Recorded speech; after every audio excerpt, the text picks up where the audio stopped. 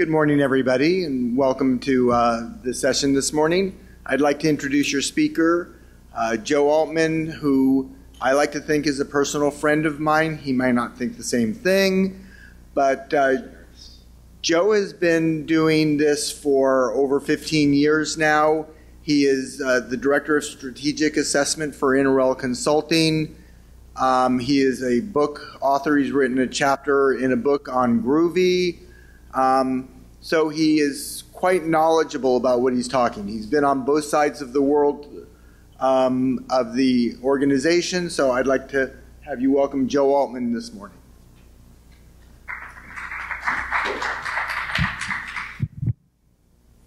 Good morning. That's the last time I'll say it. And the first time. Hi, my name's Joe A. I'm an Essbase admin. So I have a story to tell you. So let's get started. The name of this session is Torn Between Two Worlds.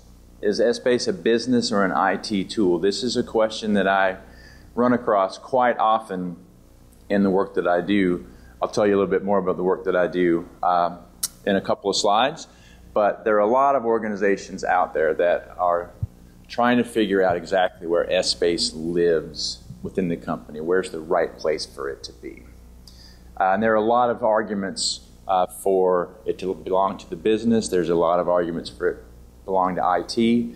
I've seen it working well at a lot of organizations, and I've seen it misplaced in a lot of organizations. So I put this presentation together, and I want to present it to you because I want people who are managers or admins or people that are at businesses where you struggle with this question, because Essbase unquestionably lives in a gray area between IT and the business. I'm struggling with this area.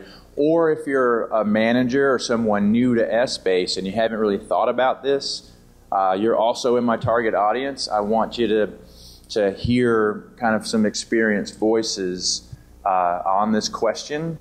You may have to be making a decision about which departments to put your admins in, or who to have what ownership of what tool. So with that, I want to tell you a little bit about the company. We're near the end of the conference now, so you've probably gone to sessions and seen this a bunch of times. So I'm going to go through this pretty quick. I work for Oracle Consulting. We've got a pretty good track record of success. We've been around for a long time. We're the longest standing dedicated partner that concentrates only on Oracle EPM and BI, and I'm happy to work there. Now this is me, tell you a little bit about me. One of the reasons I wanted to do this presentation is from just coming out of the work that I do. I'm Director of Strategic Services for NRL, which means it's my job to go and I visit businesses on short-term projects. I interview people all the way from the C-level executives down to the admins of the various EPM apps. And I talk about the hopes and dreams for the company, plans for the future, troubles that you're having, obstacles that you need to overcome. And I help you figure out where you are on the roadmap, help you set a path to get to where you want to be in 3 years. We need to make sure your people, your products, your processes, and everything that you're planning to do for the company are going to coordinate. And a few years down the line, you're going to be capable of achieving those goals. One of my assessment clients here sitting in the front, so he can be here for a witness. You can ask him if we do a good job with this or not. I don't see any others, but we do have one representative out there. And also, this is the book that Glenn referred to. This came out a few years ago. I did put a chapter in this book. It's available still by Kindle. It's not in print anymore, but there's a chapter I wrote in that book about a programming language that I like quite a lot that's called Groovy and how I use it with Essbase. So that's all of that. Let's get down to business here. The question on the table is, who should own Essbase? Now before we can answer that question, we need to understand some extra things about Essbase. The first of those is, why does Essbase even exist? What's it for? Why was it created? So I'm going to walk you through a little story about a small company that needed to track their finances. So they chose Excel to do that. They're selling us some lemonade in a stand, and they want to keep track of what they're doing. This is the first month of operations. made some revenue, made some expenses, and I profited in my business. That's great. Then I move into the next month, and I have a two-dimensional model now. I've got some accounts down the side, and I've got now months across the tops. 2 dimensions, January, February, no problem. Excel's doing great for me. Get here, now I got another month. I've decided to add some accounts to my chart of accounts. So now I'm tracking, actual purchases and exactly what my expenses are breaking down to. So I'm getting just a little better analysis. I lost that granularity in the past months, but I'm beginning to track it here. Getting a little farther out.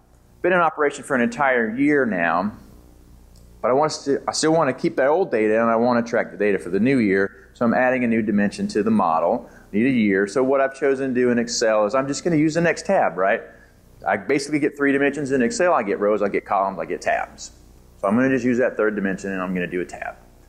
Getting here, well, I'm starting to expand a little bit. I've got another branch. I'm adding another dimension to my financial model. I'm going to change my mind about those tabs, and now I'm going to move my years, and I'm going to just do all my years here, here, here, here. And I'm going to have the different tabs represent my 2 branches. Now, what have I done? I've already exceeded the capability of Excel to represent for me multiple dimensions. I'm simulating a 4th dimension just by having a 2-dimensional array here, and then another one, and then another one. But it's not that hard. It's not that hard to understand. What I'm going to do now is add some more products to my line. I'm going to sell candy now. Got to add it up here. I've got to get it added in the chart of accounts. Every one of my 2D grids now is larger than it was before. It's harder to navigate between my years within the tabs. Still not that big of a deal, though. Now, I've decided I want to do budgeting. How am I going to manage the 5th dimension in my model? Well, one thing that I can do is I can have a workbook for my actuals, a workbook for my budget, and a 3rd workbook with little formulas in there that look into the other ones and put those numbers together. And so it's getting a little bit complicated now, but I'm still managing 5 dimensions pretty well. Now I'm opening more branches than ever. I'm opening them all over town, right? So I've got 6 different spreadsheets now. It's getting more complex. I've decided to flip and have, now my workbooks are for my branches. Now, I've decided to have some sort of divisional hierarchy within my branches. I'm going to have a north division, I'm going to have a south division, and so now I'm having a hierarchical structure. How do I do that? Now I'm going to sum up all of my divisions into a worksheet that has formula references, and then I'll have another one that refers to those. It's getting more and more complex. Now, I see this all the time. This is actually a fairly simple example, but I see in a lot of places, not to name names, but I see it a lot of places, people that have done this, they've lived through this and stretched Excel and stretched Excel and stretched Excel to the breaking point, and then they need a new solution. You know what? I had an error in that spreadsheet, and when I expanded my model, I copied that error to the next sheet. And when I had another workbook, I copied that error in the next workbook. And this is an actual true story. I made these slides quite a few years ago. Glenn Schwartzberg noticed it just a couple of months ago that I had a math error in these examples. So I've been running my lemonade stands for years with an error in my financial analysis workbooks, and I didn't even know it. And that's another danger that you run into with Excel if you do that. So I've got this complex model. This is a simple example. I've seen some incredibly complex models get created. Oh, look at there, Glenn. This is what you get for putting things into the new template on the morning of your presentation. You get a line break between I and T. I will fix that before I upload this version of the deck to the website for you to download.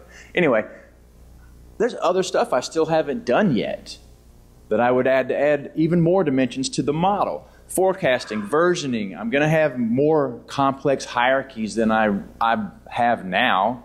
I might go and acquire all the lemonade stands from the next town. What do I do with my whole new company over there? What do I do if I want to look at the data in a different way?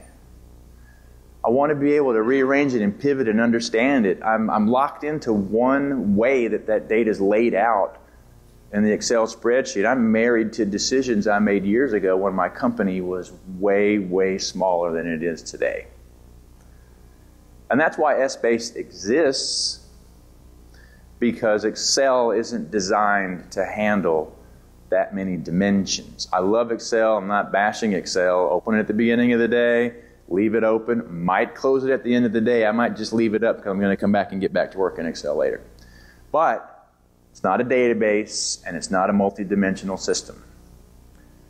So with that taken care of, can we address the question of who should own Essbase? I want to give you a little bit more information first. So we figured out why Essbase exists. Let's figure out what it is. Necessity was the mother of this invention, but what is it that got invented? I'll say Essbase is a collection of three things. The raw data, we were already dealing with that. We were creating a lot of data just with our lemonade stands.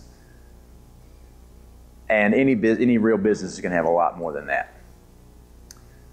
I have an organizational structure. I need to organize my raw data points into roll-ups so that I can make sense of it at a higher level. I have calculations that I need to do on that data. I need to calculate metrics and KPIs, and I need to run calculations across my entire data set so I can get even better understanding of that. Essbase essentially is about those three things. What it is not a relational database. You've heard of SQL Server, you've heard of Oracle, you've heard of all kinds of relational databases. This is an entirely separate animal. I lived a lot of my life as a SQL type guy. SQL language that queries relational databases is the thing that I've known how to do for longer than anything else that I still do. I began to write SQL in 1993, I remember, because I bought all the books that went obsolete when the new 92 standard came out, and they were on clearance at the bookstore. I just bought the old one because that's the version that we were on. Conceptually, Essbase takes all of those spreadsheets that we had to create, and you may have several hundred to manage your close process, perhaps. I can take all those and I can upload them somewhere and have them stored for me. So that takes care of my data. And then from that, Essbase can derive tons, thousands, millions, even billions of new spreadsheets based on what I've already given it to work with.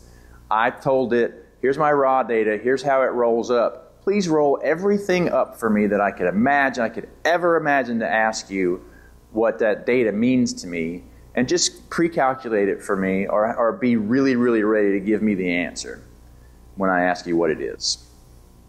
So we get tons and tons of data out there, and when I go to access it, I can do it through Excel, the window of Excel, and now when I look at my data, I can arrange it any way that I want. I can have whatever I want in the rows, whatever I want in the columns, and I can move it around as fast as I can think about how to change it around and look at it in a new way. So I'm not married to the format that was in that spreadsheet when I originally gave it to Essbase. Store for me, please. I think of Essbase as a magic filing cabinet. So if you imagine that you need the answer to a question, and it's somewhere out there in that room full of file cabinets, if you could walk into the correct file cabinet room, whatever one you walked into is the right one, walk up to a file cabinet, and it happens to be labeled the correct year that you needed. And you reach out for a drawer and you pull it out and it's the thing that you needed. And you finger through the folders and they're labeled what you needed, and you reach in and you pull out a report and it's got the rows and columns and a grid of data that tell you exactly the answer to the question you were looking for that you never thought of until just now. CFO just came out of his office and he says, "Where did this number come from? We're not supposed to be spending that much money." You go, "I don't know." Walk right into the office, open it up, pull it up. Oh yeah, here it is. Okay? That's what Essbase can do for you. You get at the data in the structure that you need. at the time that you need it. It's all out there on the ready for you to query. Essbase is a big deal. I want to show you a survey that came from Information Age magazine. This was a while ago, back in 2005, but they listed the top 10 innovations of the past decade from 95 to 05. And they listed Hyperion Essbase as one of them because of its transformative nature for business. It was because it was such a game changer for business. That's why we're here today. Look at these other 9 things that they listed. Netscape really means the browser. That's kind of a big deal. BlackBerry really means mobile phones, right? These are huge. Google, virtualization, Linux, XML. This is basically ubiquitous connectivity to your house, right? These are all huge game changers to the culture at large. Essbase is just as big a thing to business. That's why it's important that we get it right. That's why we need to understand who should own Essbase. But before we're going to answer that question, I want to tell you just a little bit about how Essbase works, because it does get a little bit techy. Essbase stores your data in an outline. It has a tree structure. This one here is geographical. This one over here is a product hierarchy. But I get all my data comes in at a high level of granularity, very, very detailed. But really a lot of the analysis I want to do is at summary levels. Essbase helps me get those summary levels. I put it directly into this outline structure, and they all get added together with absolute correctness every single time, because Essbase has 20 years of development and testing behind it. I will not have an error creating a roll-up because the outline itself knows how things add together. This says plus, plus, plus, plus, plus. Oh, that one's a minus. That's fine. The outline itself understands the math. That's really huge. But if I can't do it all in the outline, I can do it in a formula. You can see here I'm doing some varying tax calculations in a formula that's calculated, something that I've named income tax, and I have a formula that I can do that. It's a little bit more complex than I could do in the outline math, and that's fine. This is a whole bunch of outlines that are telling me current year actuals, some rolling averages and things like that are more complex. I put them into formulas. That's how it does that. Then I have calculation scripts, which are things that I can write. I put them into a file, I save them out there, and then when I launch those, they can work on my whole data set or little subsets of my data and do calculations and create new numbers, new metrics, new KPIs, whatever I need it to do, ratios, rates, and store them back into the database. That's basically what it does. We talked about the data, we talked about the structure, we talked about the calculations. That's what that looks like. The architecture here is a server. It's somewhere that's not at your desk. The data's out there. I'm going to access it from my desk. So users will have various ways to get to it. One of the main ways is through the SmartView client. It's a plug-in for Excel. It looks like that. So here we are. We were trying to get out of Excel, right? But now we're back in Excel. The key difference here is where the data lives. Data lives on the server. I have a viewer to that data. I can define what data that I want, and it fills in. What I do basically is I tell it, this is everything. I need these things to apply to everything on the data sheet. There's a column that I want. There are the rows that I want. At the time, there would be no numbers. When I punch this button right here, refresh, Essbase looks, the SmartView add-in looks through it, figures out what data I was asking for, and populates the grid with the data from the database. That's how SmartView works, and it's not just in Excel. I can actually pull things, reports and things into Word and PowerPoint as well. A lot of times I will go through Excel and I'll embed those, but SmartView not only works with Essbase, it works with basically the whole EPM suite. I can begin rattling off products, and you could begin rattling off products, and likely every one of them would have a SmartView interface. Now, there's bunches of decisions that you have to make when you're working with Essbase. You get decisions that maybe if I tell you about them right now, it don't make any sense to you, right? ASO, BSO hybrid decision. There are no less than 5 different memory caches I have to deal with inside of Essbase. There's all these tech terms that you hear people throwing around. A dense dimension, a sparse dimension, a dynamic, stored, multiple hierarchies. These are sometimes very difficult questions that you need experts to help you figure out. It's important and an important responsibility to manage those calculations, the data, the structure. But these you need are even a little bit more complicated. Sometimes a lot more complicated in order to make the system work right. So that's the question. Who should own Essbase? And we're almost to where we can answer that question, but there's an important bit of history to understand another one of the reasons why we're even here asking this question today. So I'm going to give you a brief history of Essbase.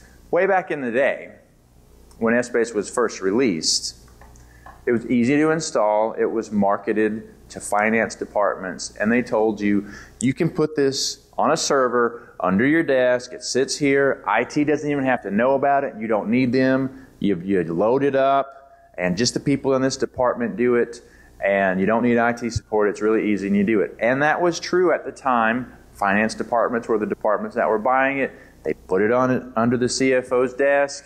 Finance analysts accessed it, and IT didn't know anything about it, and they had no responsibility for it. Early use of Essbase, it was a fairly limited thing. It wasn't an enterprise a database. It wasn't an application with a heavy tech overhead. It installed from these things, which our CEO likes to refer to as 3D printed versions of the save icon. Ask anybody under 40, they don't even know what those things are.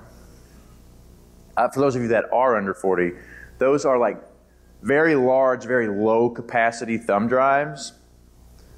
And you'd have to put several in to really get anything done. Essbase loaded from how many, Glenn? 3? Essbase loaded originally from 3 to 5? From 5. Put it in, hit OK about 5 times, and you were done. So that's how it used to work. Not very many people accessed it, and it lived right down there. Whoever was working with Essbase was inside the finance department, right here. Okay?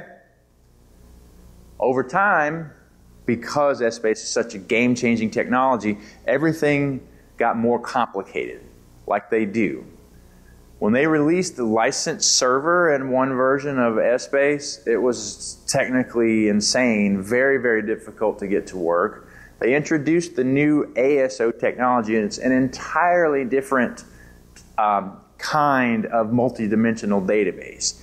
Just completely different from the original block storage option, but now I've got 2 different ways to do almost the same thing with Essbase, but under the covers, the technology is entirely different. And then when they released version 9, now everything is taking up a bunch of different servers. I've got one server to handle logins. I've got another one for Essbase, and now I'm spreading across the network. I've got multiple servers, and it starts to get kind of techy at this point. And then we want things to be out there on a good storage device, not on a hard drive in that server. I got virtual machines. Linux is beginning to take over the world. Oracle's released Exalytics, which is a giant super server to run Essbase on. These are all things that are making it harder for the business to do it. So a lot of businesses moved over and gave responsibility for Essbase to the IT department. There's a lot of good reasons to do that. You now have a complex server and client environment. You've got data that's going all over the corporate network. Calc scripts look like a programming language. I've been a programmer my whole life. This is a calc script, and it looks like code, doesn't it?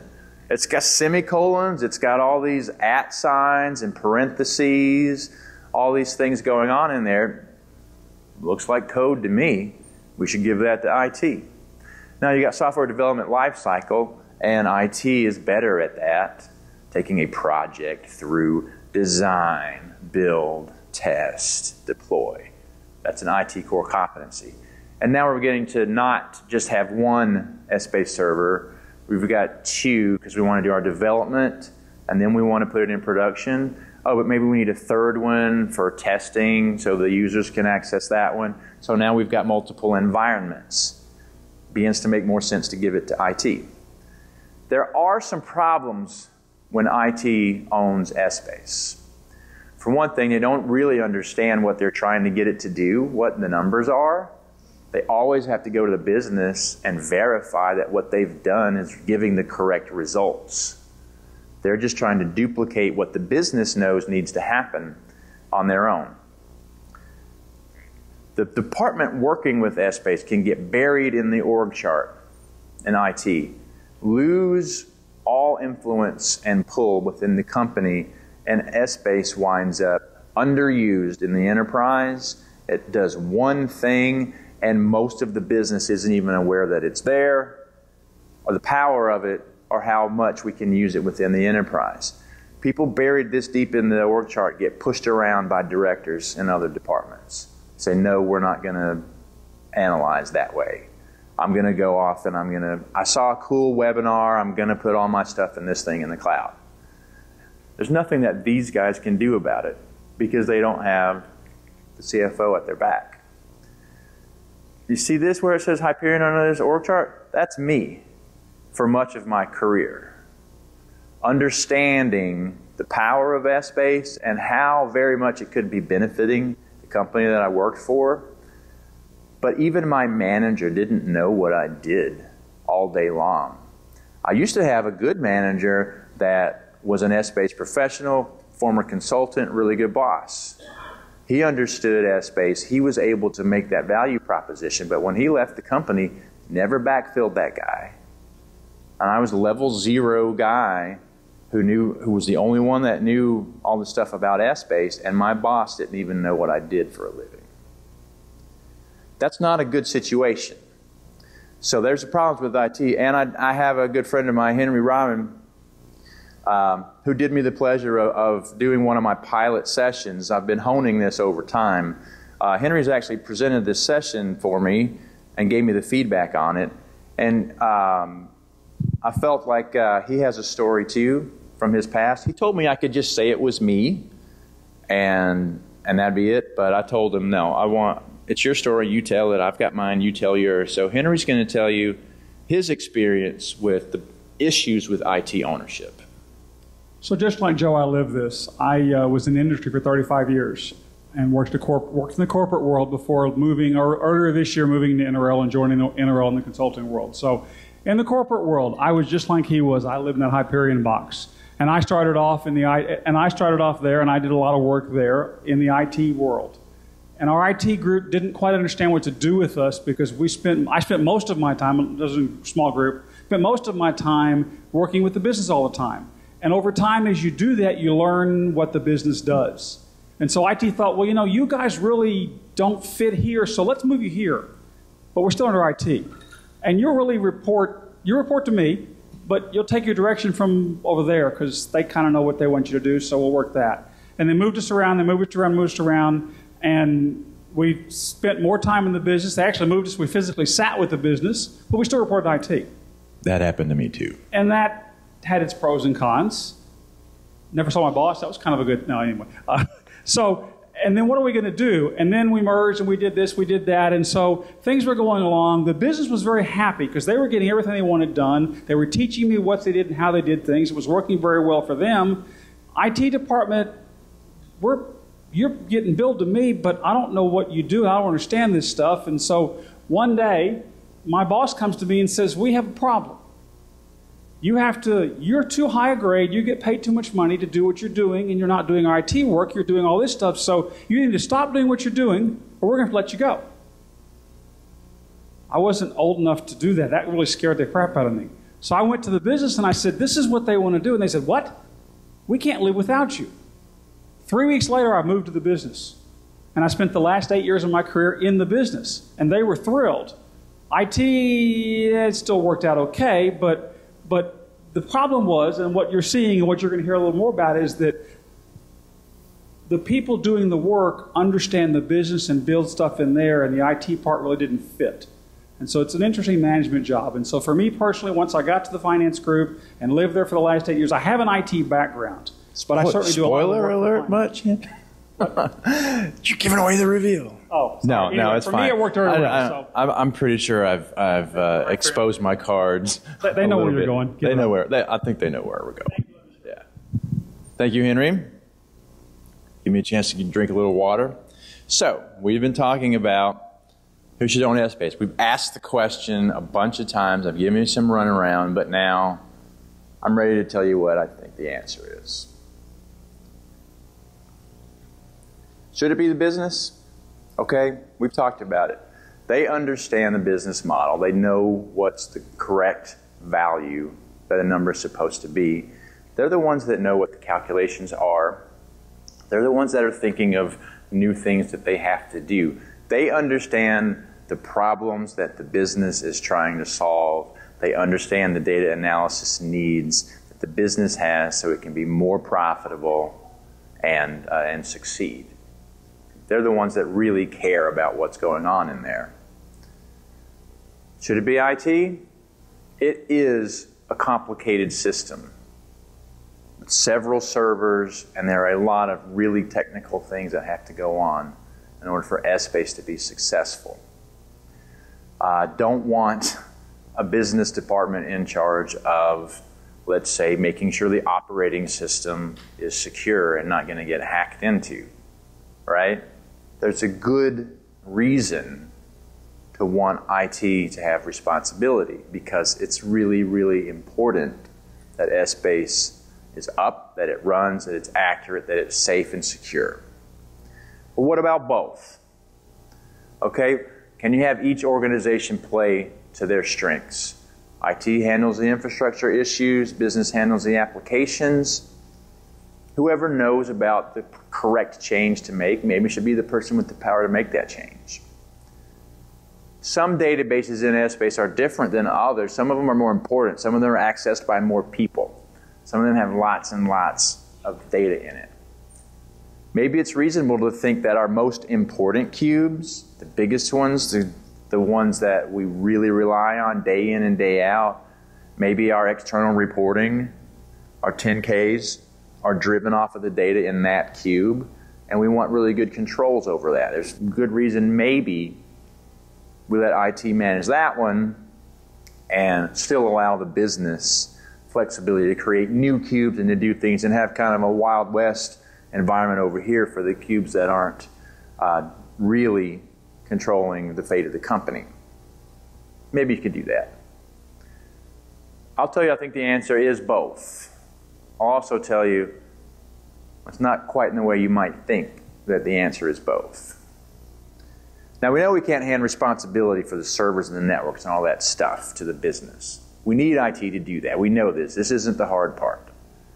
And we know that the business needs to control the logic. They need to understand what is the correct number.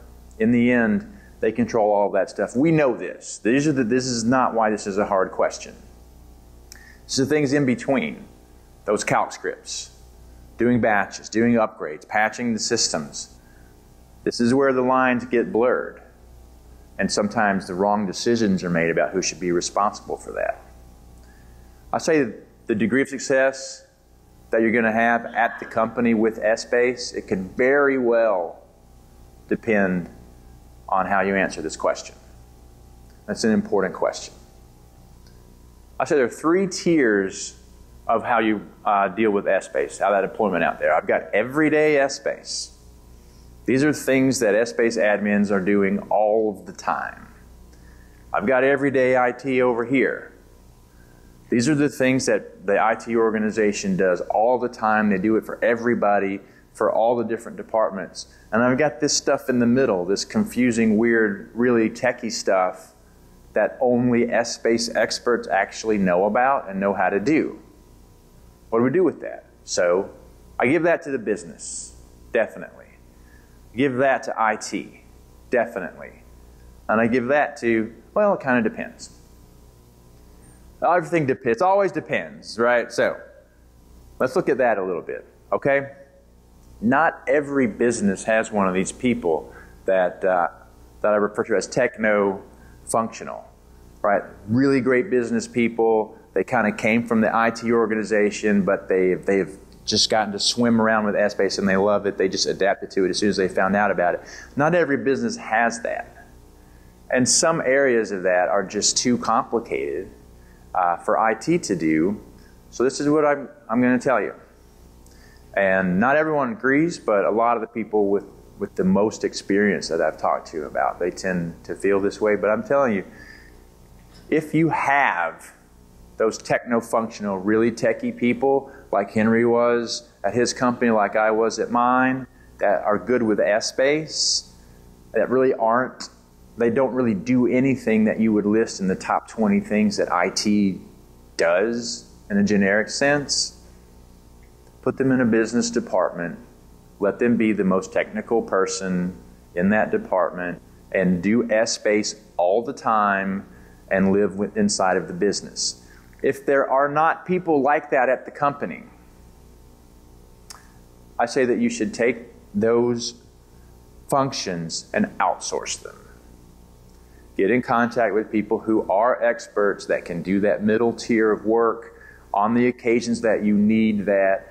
You need someone to contact for those occasional complex things. It's a great way to use your consulting dollars. It will cost you less than having a full-time FTE on the company that is struggling and doesn't know. Have someone out there. You got to need to outsource. Just have a connection to aces in the world that can help you when things get complicated.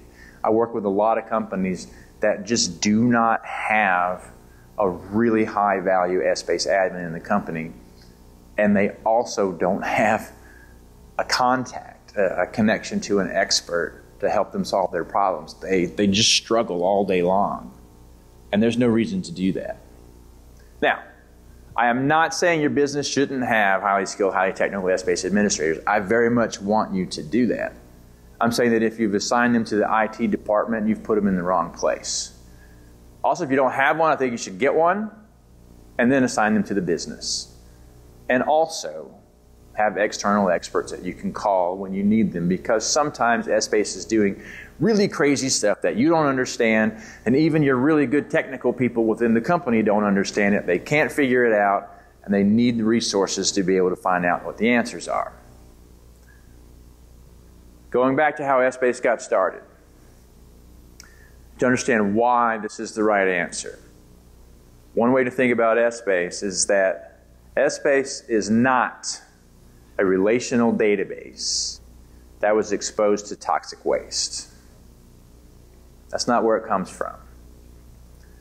Essbase is Excel that has been bitten by a radioactive spider. It's Essbase on steroids. I mean, it's Excel on steroids is how it was originally thought of within the business. Its origins are from Excel, our needs with Excel, not to have a different kind of database. Okay?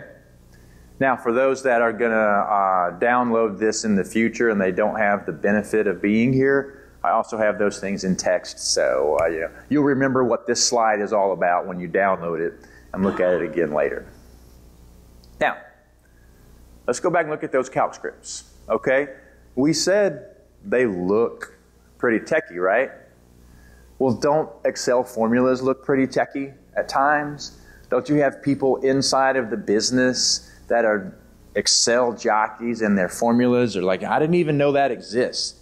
You know, what does sum even mean? You guys use a lot of sum if, don't you, Mike? Yeah. I didn't even know about that one until a couple years ago, but it's really cool. But some people are really good at writing formulas. Well, that's pretty techy right there, right? Well, I say CalcScript is more like that formula.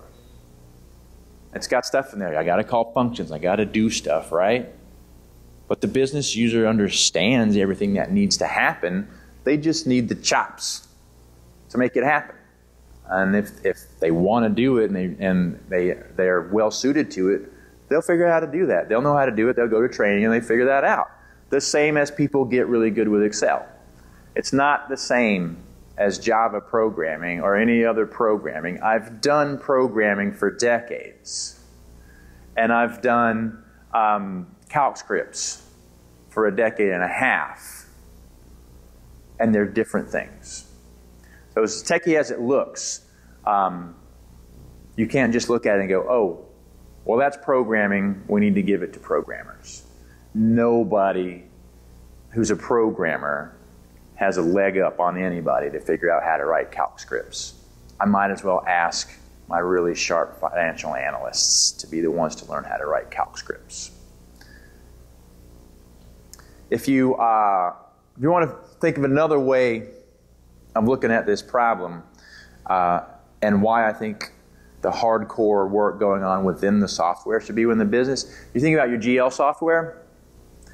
What do I have IT do, right? They run the servers, they install the software, and they leave it be. The accountants are the ones that are going in, they're setting the chart of accounts, they're doing all the formulas, they're doing all of the work in there. I don't ask IT to add accounts to the chart of accounts. I don't ask IT to change what the roll-ups are. I don't no more than I would ask them to write Excel formulas for me. Right? So if you think about it that way, it makes sense for the people in the business to be the ones doing all that work. Essbase works the same way. I still need IT to do that hardcore technical stuff for me. But the stuff that's Essbase specific, I don't. This is an organizational structure I'd recommend for a small business or someone just getting started with Essbase. Essbase is a tool you can use with a vast array of data sets, but its most natural home is with financial data. It's where every company goes with it first. I have no problem with a small organization, if you're just getting started with it with Essbase, to let it live in the finance department. That's the first kind of data you're going to be going after anyway. You're going to have close relationships with IT. Right? On an earlier slide, I think I said we need someone who is techie within the business or that business's representative that's been outsourced to be the interface with IT, so they can talk that language and if they start talking about Java heap sizes or whatever, you don't have to glaze over. You go, yeah, okay, yeah, I get it, and they can translate the IT knowledge through their Essbase knowledge to explain it to the business. Going to have people outside. Now, for that SDLC stuff, where we need to have proper project management and stuff, businesses will usually have an external project management organization who can interface directly with the finance department and help them manage their larger projects to create larger cubes that are more important to the business. Now, as you grow and change and your Essbase footprint gets larger and you're attacking more data sets than ever, and you're pulling in sales data, operational data, logistics data, HR data, it doesn't make as much sense for finance to own that anymore. So I abstract that out to another department. This is my center of excellence that delivers analytics to the entire company. It still lives within the business. It's not exactly in finance, but it's really nearby, and it rolls nearly directly to the CFO. 1 or 2 steps. And then the entire enterprise is able to take advantage of Essbase. I still have connections to external consultants. I still have very deep, close connections with my partners in IT. I'm still interacting with the project management groups.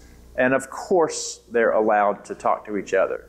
The first time I delivered this presentation on the pilot, I got complaints that I wasn't allowing the project management office to talk to the business units. And I said, I'm completely good with adding an extra arrow into my diagram. I'm not cutting off communications there. So we get everybody's talking to one another and fulfilling the correct roles. But there's an elephant in the room. We have not even talked about the cloud at all yet. What do you hear about, though, throughout the Kscope conference all of the time? What am I wearing a shirt? about, right? It's all about the cloud. It's coming, right? So how does that factor in? If I get Essbase going on in the cloud or other EPM things, right, I still want that business unit that delivers excellence, interfacing with the cloud and doing stuff with IT there too. But let's look at what IT does for us now. I don't need IT to do very much for me anymore because almost everything IT was needed for has now gone to the cloud. All I need IT to do is help me get my data, right? ETL, extract, transform, load, right? Getting data from one place to another. Help me get my data, please. And please make sure I've got a really nice, fast, reliable connection to the internet, because now I need that more. We had VPN up there before. I needed to get a good connection into the server to the data center. I don't need that now. I need to get out to the internet. These things move around very slightly, but you can see here the role of IT is completely changed. And that's fine. Now, did you have a question? Let's see, I've got 13 minutes and 10 slides. I have time for your question right now. I completely agree. So the question is about other roles that IT does need to play that I haven't listed here, but that's a really good point, where they really need to be checking up on what the procedures are, talking with that cloud vendor, vetting them and making sure that they're going to be good stewards of the data. So we do need yeah, that's absolutely correct.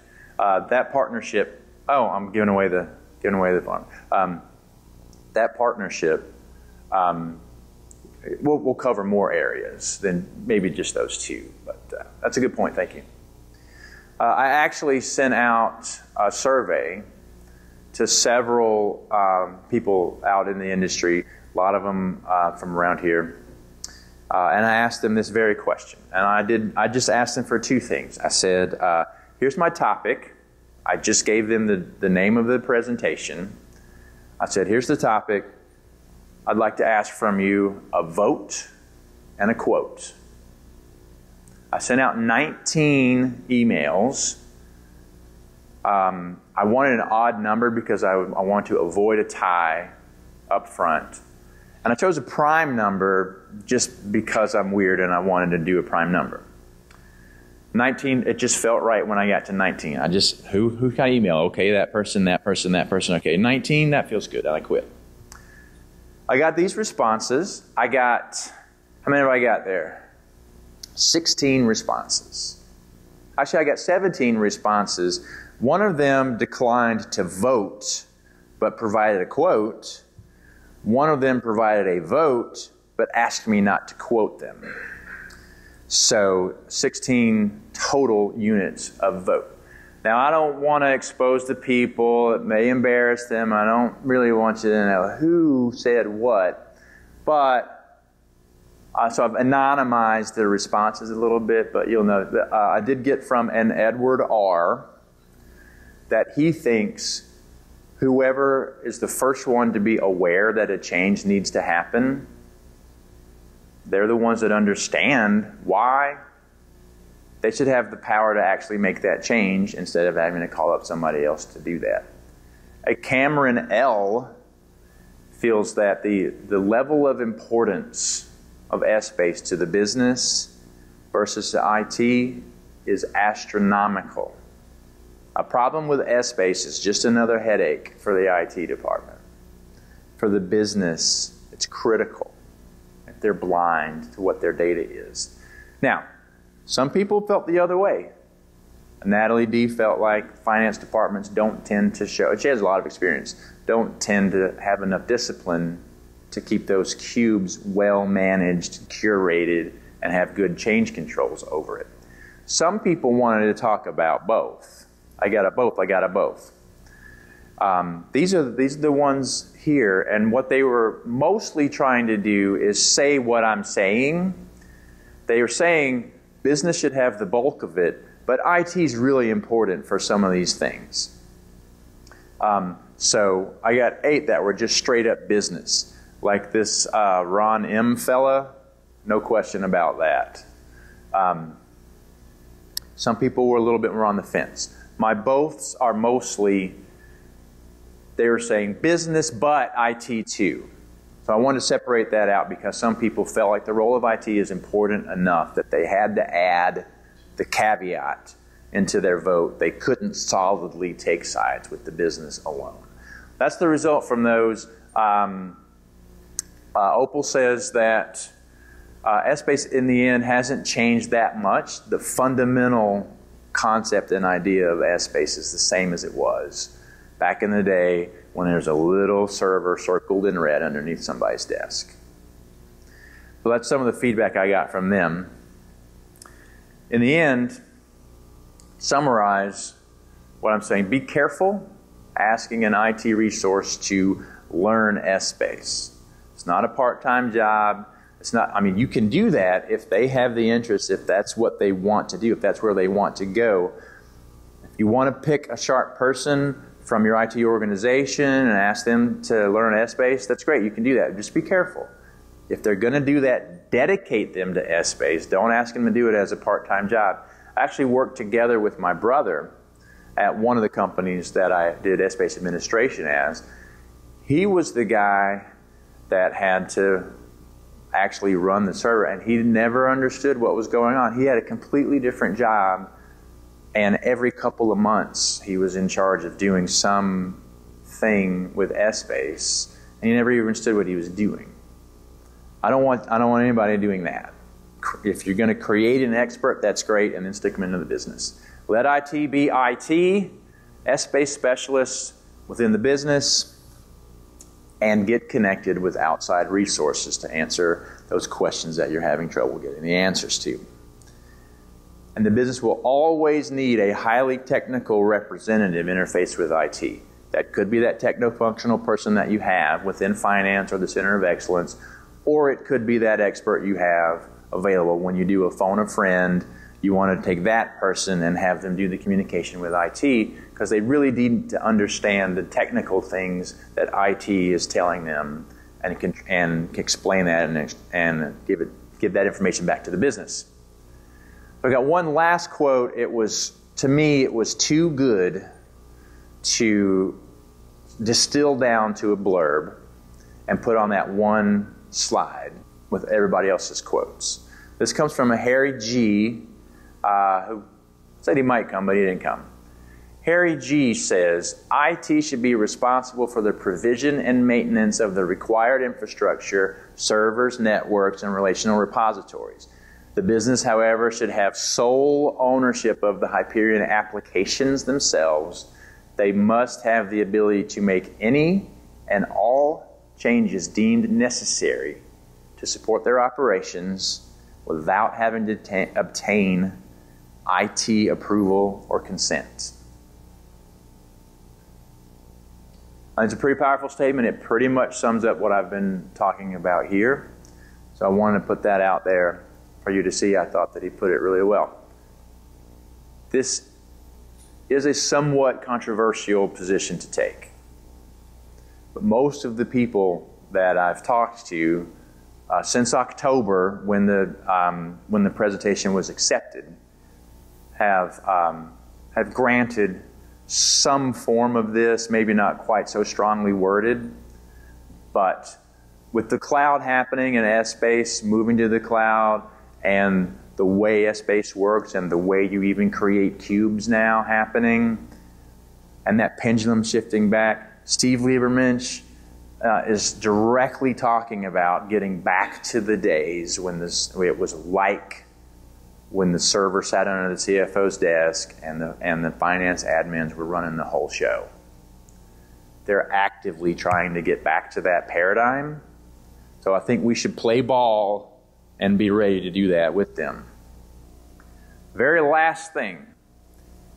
I got a quote from a fellow named Gabby R., who happens to share a first name and a last initial with the product manager of Essbase at Oracle. And this fellow, Gabby R., gave me this quote. Mostly, he's calling out the role of Essbase. We need to create an experience that empowers the business user to innovate and evolve. We want Essbase to be enterprise-wide, and that's one of Essbase's key challenges to get to that spot. We're enabling the business. We're going across the entire enterprise, and we're innovating. So that is the last slide of content. I'll leave you here with Gabby's quote to ponder that as you leave. Title of the session is Torn Between Two Worlds.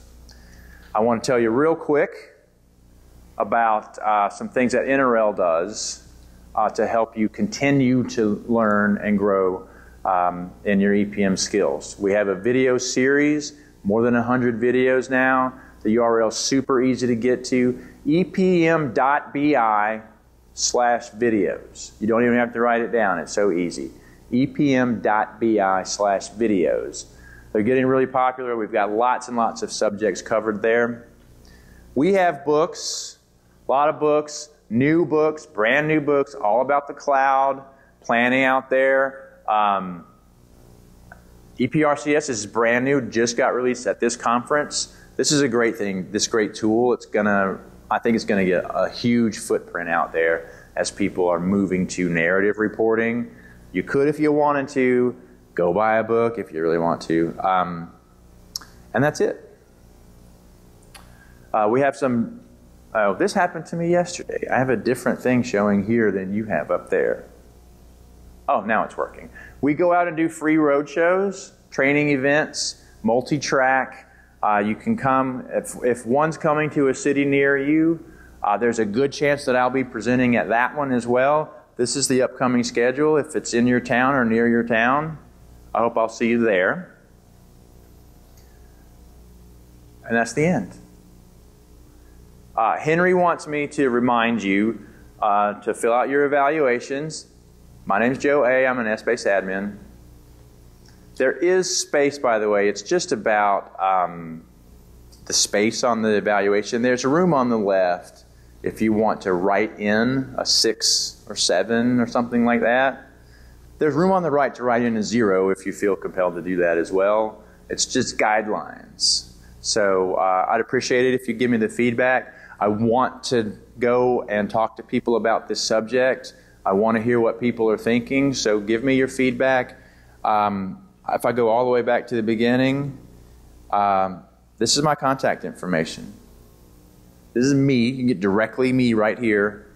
I encourage you, I invite you to do that. Contact me directly. Some of our things say info@NRL. My name's not info. My name's Jay Aultman. Okay? So evals, emails, whatever you want, okay? Thank you so much for coming. This is something that's really important to me, and I hope that I've given you some understanding, some other way of looking at it. Thank you very much. We have a break now, so go get a Coke, go get a cookie, whatever it is out there. Thanks a lot.